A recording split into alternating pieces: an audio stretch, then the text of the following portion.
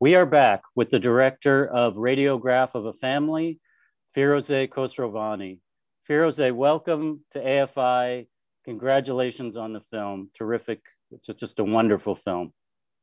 Thank you. I'm very grateful to hear these nice words about my film. Well, it's believe me, it's well deserved.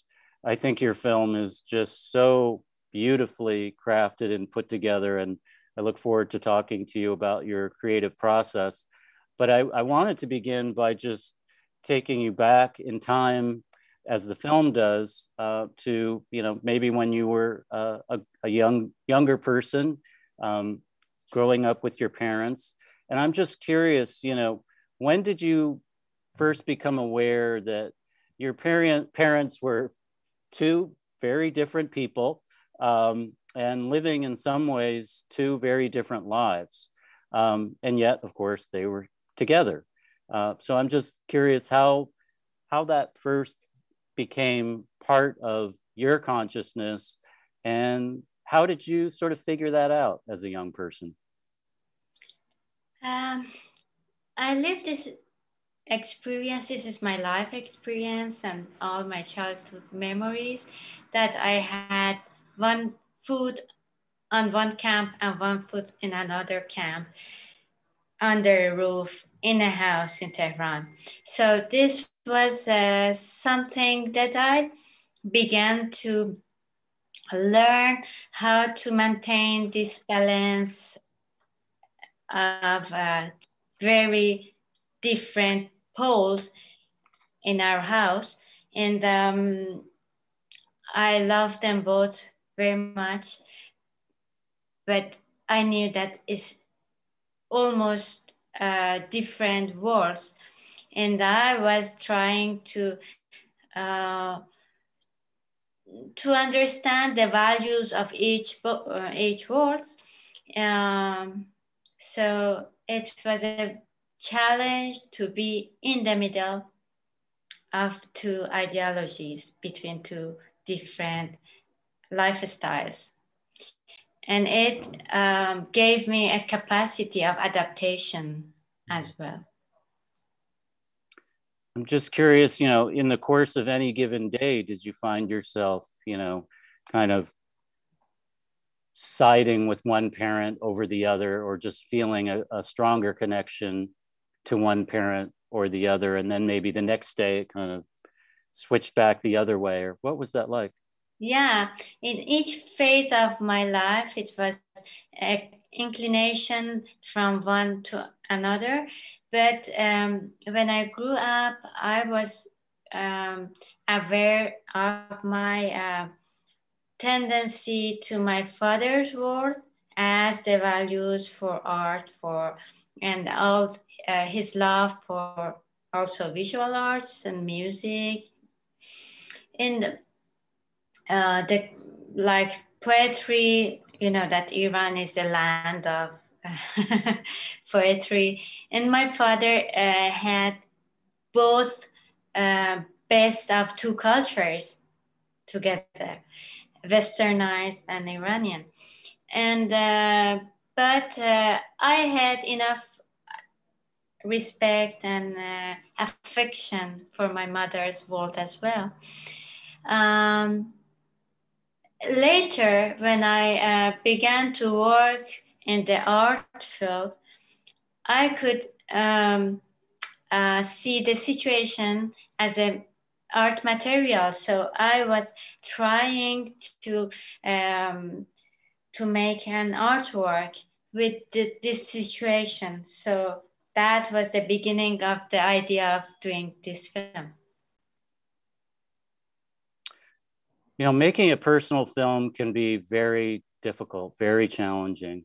And I would say, maybe for some people, it's deceptively so. It's like, okay, well, you're making a film about your family. That subject inside and out. The raw material, the people involved. But there are really big creative challenges with making a personal film. Can you talk a bit about what some of those challenges were for you as you went about the whole process from beginning to end? Yes, I really experienced the deepest challenges, fears, and also the pleasure during the years of making this film. So it was difficult also to confront many deep feelings, resentments, sufferances. And this is obvious because it was one time in my life that I had enough distance to deal with the past, and so it was the best moment of doing this film. Maybe if I did it as the first film or many years ago, it was totally different. So when I try to um, deal with two emblematic protagonists, not just my parents.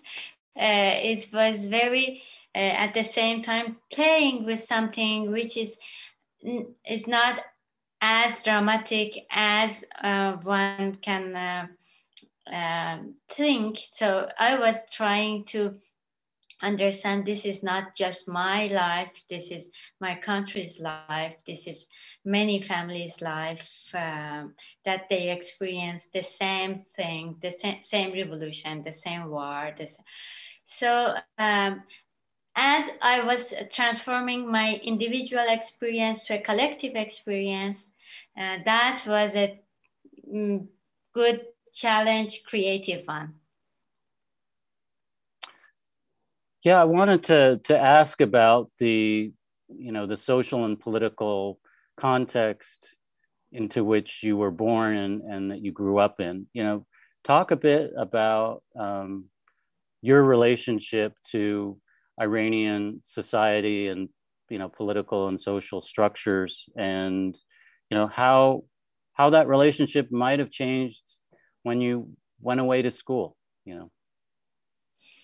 And that was understanding of the time and the situation that we were living from my childhood, that I wanted to give to to have no demonization of the views of differing views that polarize the world in Iran.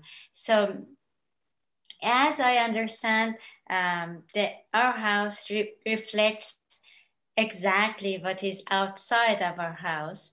So that was something that um, is good to understand. This is not just at home, it's the same outside home.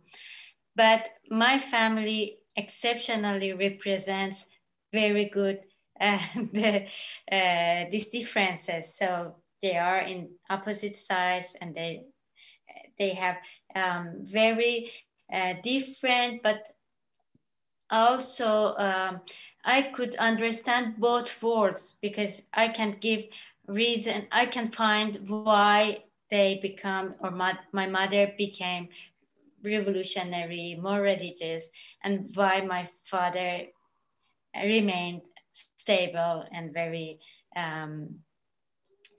tolerant.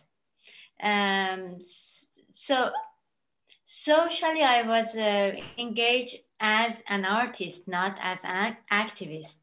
Um, and still, I'm very happy to have um, my world of art, because if not, it was so different. So this film has a very calm and very deep grammar, not a very like slogan, or not giving any position or on revolution, on what has happened. This is storytelling as a child. So a child is in a very um, balanced position to view everything. That's really interesting because I think the film itself reflects that balance. I mean, for me, there's a certain classical structure and tone to the film that, and also even just the frame, the way you shoot it and edit it, that is really, it's impressive on the one hand, and it's a way into the story. So talk a bit about, it's like a beautiful piece of classical music, I guess I would, or architecture. Talk It's a about, very nice compliment. well, talk about how you, and balance is a key part of that. Talk about how you balance the different elements of the film, not just, your mother's story and your father's story, but, you have original footage that you shot on location at that wonderful house. And I hope you can talk a bit about how you found that location and how it was important to the film. And you have archival footage, and you have, a script that you wrote in which you kind of imagine what your mother might have said, what your father might have said. So talk about some of those different elements and how you achieved balance in the film. Yeah, it was very difficult to work with different materials that I wanted to interwoven very well to put together, or to have contrast or harmony. So that was 1,000 choices that I had to make. And the balance is due to years of working on it. So it's every single word in the film has its weight.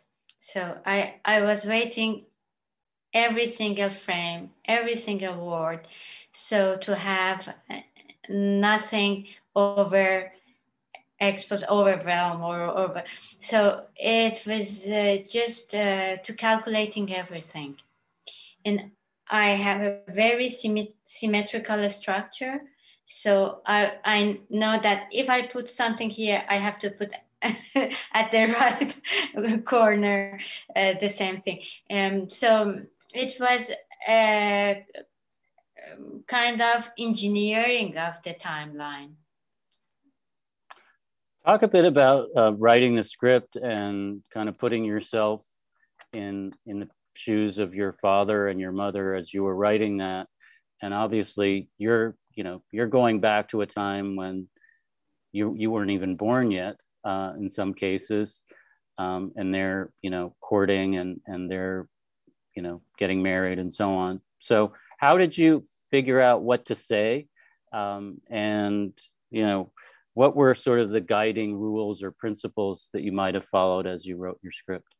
It was a very difficult choice that when I wanted to add fictionalized dialogues, so to stage dialogue, I complicated the whole storytelling because it was very easy the first time that I have written and the whole story on first person narrator.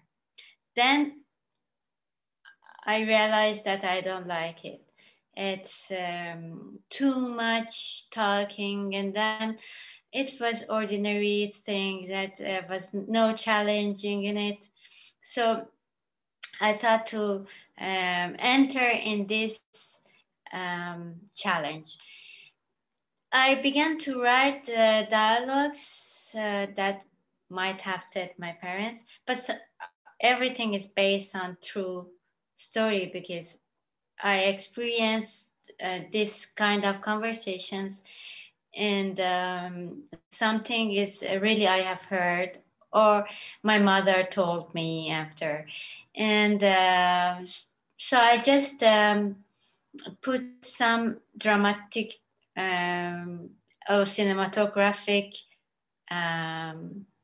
intonation to the dialogues. And, But, and, yeah. and what about my mother recognized everything in the film, and she said it's very authentic for her. So that was good. I'm wondering if you, in researching the film and in talking to your mother, if you learned things about your parents or about your upbringing that you didn't know. If I didn't. Did you learn things that you didn't know about when you were living through them, but you experienced some sort of revelations in doing the Yeah, research? of course, of course. Um, and some things that I have imagined, and then I thought it's better to ask my mother. And sometimes I left my imaginations, and I thought this was what I have. Um, this is my childhood fantasies. It could be more real than reality. Why not? And what about the decision to put her in the film in that final scene, which is really kind of in some ways shocking, but it also feels totally logical and natural in a way. But it certainly is a part of the film, but it also stands apart from the film. Uh, I was thinking from the beginning. I knew what is the ending of the film. Finding the beginning was more difficult than the ending, because I thought that I would deal with time of the film, that we at some point we lose the notion of time, and we don't know when it is happening, when is. But for me, like to have some point of reference, for me it was after Iran-Iraq war, so 1988. And then we jump 30 years later, and we see my mother at present time, real mother, real place, real time, and real me. And I wanted also to emphasize that my mother is not alone, because it could be very sad to find her older and with the backbone scoliosis as backbone. And so I wanted that we feel that I'm there, but not seeing me. So this is just my hand. And I grew up and I'm a filmmaker, so I have my camera at home and I can film my mother in a very documentary style at the end of the film. And what's her reaction to the film been? She loved the film. She's she likes very much the storytelling of the film and the pictures that I have chosen from the family album, and the story of the Torah pictures and the reconstruction of the past. Did she know about that when at the time, or you told her about it later? I transformed a mutilated family album that with the rip out pictures, that some parts of glued on the paper. So I was trying to complete with my imagination, also exaggerating in a very childish style. And that is the just one thing that remained from that time. And I did the reconstruction of the exact thing that has happened, which was the core idea of the film. And then my mother liked the final scene of the Lergale painting, beyond all has happened, and to reconstruct a new reality. So this is the story of. That's kind of a great ending to the story of the making of the film, that kind of goes beyond the film itself. Just hearing about her reaction to the film and to what you created. I'm just curious to hear a bit about the house that you shot in. It's it's almost like its own character in the movie. Yeah. And I know we don't have a lot of time left, but I would love to just hear how you found this location and how it informed the film itself. I wanted to do the shooting scenes in a very staged and very stylistic manner. So I tried to find a studio to make it in a very big. And then, fortunately, I found this space, which is very large and long, and so open space, because I wanted to have the interior design as to see all the both sides of the house in one tracking. And the idea of the tracking was the scanning the house, scanning inside the house, scanning a country, scanning a body, scanning the history. So that place gave me this opportunity to have an X-ray of transformation, evolution of the house as a metaphor. You know, it's pretty clear that you are equally adept at capturing what I would call documentary moments, but also having the control and the vision of a fiction filmmaker. Are you, by chance, working on any fiction projects? And also, just in general, can you talk about what you're working on next? I'm at the very beginning of brainstorming and ideas that are coming from after Radiograph of a Family. So my generation and the extension of the film in time, in our time.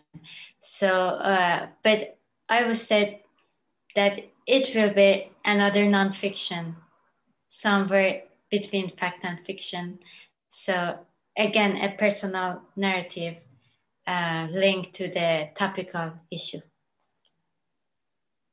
Well, we can't wait to see that. And I think that you've certainly established yourself as one of the masters of working in this space between documentary and fiction. And so it's thrilling to me, and I'm sure our audiences, to hear that there's another film in you that you're just getting started on, and we can't wait to see what that becomes.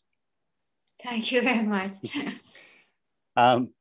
Unfortunately, I think we are out of time, but I want to thank you again, Firouzeh, for being with us and for this wonderful film. I want to thank our audience for being here with us today. And I want to urge them to please tell all their friends that this film is available to screen until the end of the festival.